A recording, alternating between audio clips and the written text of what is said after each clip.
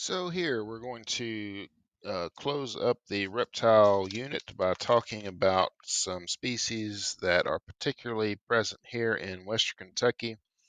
And so looking at turtles, lizards, and snakes, spending most of our time looking at snakes because honestly, that's what really people want to talk about. So here are a few groups of turtles. And so the big idea here is just be able to recognize some primary characteristics. There's not going to be, we're not going to go over the physiology or any of that of each of these, but we can just talk about these so that you can see what you know and be able to recognize things. So this is called a musk turtle. These are very common around here. The two lines on their face give them away, and they're called musk turtles because of this musk that they release that really stinks. Snapping turtle. These are common as well. Oftentimes you see them on the side of the road basking, or they spend a lot of time underwater. They're hard to catch unless you're like that dude that catches them called Turtle Man, which is really strange. And they're called snapping turtles because they snap. They have these big beaks and very thick shell, and they almost look like some like underwater dragon. Now the alligator snapping turtle looks even worse than that. I don't think I have a picture of one of those. But these are primarily aquatic.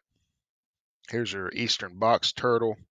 These are more like a tortoise than a, so they're more terrestrial species.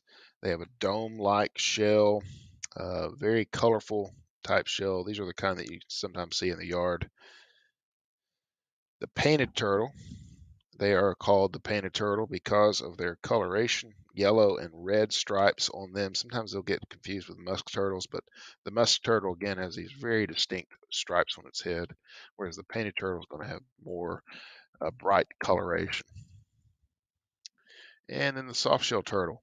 I've seen one of these in my life. Um, they're known because of their softer shell. They have this circular kind of shell as well. It's flat and a really long snout. So some lizards. There's the fence lizard. Probably got its name for a reason, but they're gray to brown color. They have a more defined neck than some of the other lizards that we have around here, which we'll look at, and they have that blue belly in males in particular that is very distinct. This is what you're usually going to see around here is the skink. If there's a five-line skink, which has the five lines on the dorsal, very thick neck as well. And then there's the ground skink, which is more brown coloration, thicker stripes on its back, and not as many of them. Really small legs, and you can see there's almost no neck on this guy. And so moving on to snakes. The copperhead snake, they have a really stout body. A lot of them have this orange tinge, which is where they get their name. But it can be a lot of different color. There's the cross bands that are very distinct and that are solid on the back in particular, and I think that's important for change. There's another species that they're often confused with. Their eyes, they have these. Their eyes aren't the pupils aren't round, and that's another way. And their head is very big shovel-shaped head. Most of them are active during the day, and their bite is rarely fatal, but it's considered one of the more painful bites.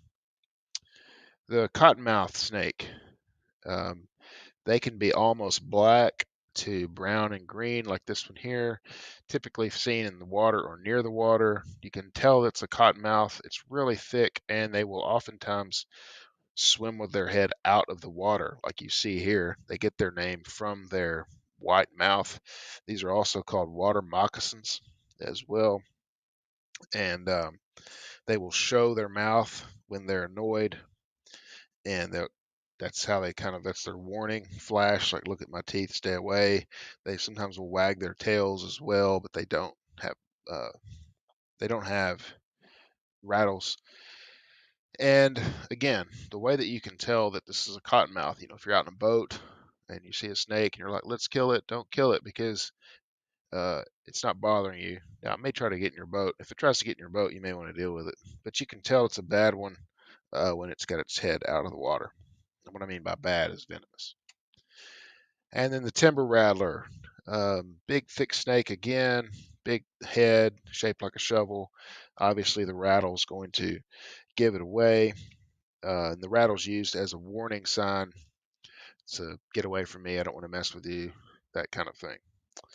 And we have these little guys called pygmy rattlers. They're called that because they're really small, very bright coloration. A lot of them have this orange stripe on them, usually lighter color as well, and very well camouflaged. People usually see them when it's too late. So just be careful with those guys. And here we go, back to the more common snakes. This is a common king snake. Some of these things have been called everything under the sun. Everybody's got a name for them. Rat snakes and chicken snakes, and there's a lot of that kind of thing. But common king snake, large black snake, um, a lot of variability on the back, as you can see there, with almost stripes. Um, the belly has a lot of variability on it as well. Some of them are, most of them are diurnal, but nocturnal during the summer. These are constrictors, and so the way that they kill things is by wrapping around them, and they actually specialize in eating other snakes, which is where they get their name. They are the king. And so if you see one of these, leave it alone. It'll keep the copperheads away. The corn snake is a smaller type of constrictor. It is a burrower, so they will burrow. They're usually this really bright orange and red. These are common around here, really docile type snakes. Then there's the garter snake. It is not docile. These vary in color too. Typically, they have these stripes the length of their body, but they can have this speckled type pattern as well.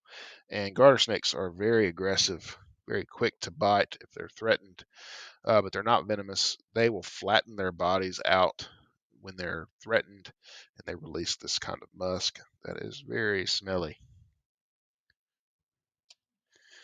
The milk snake.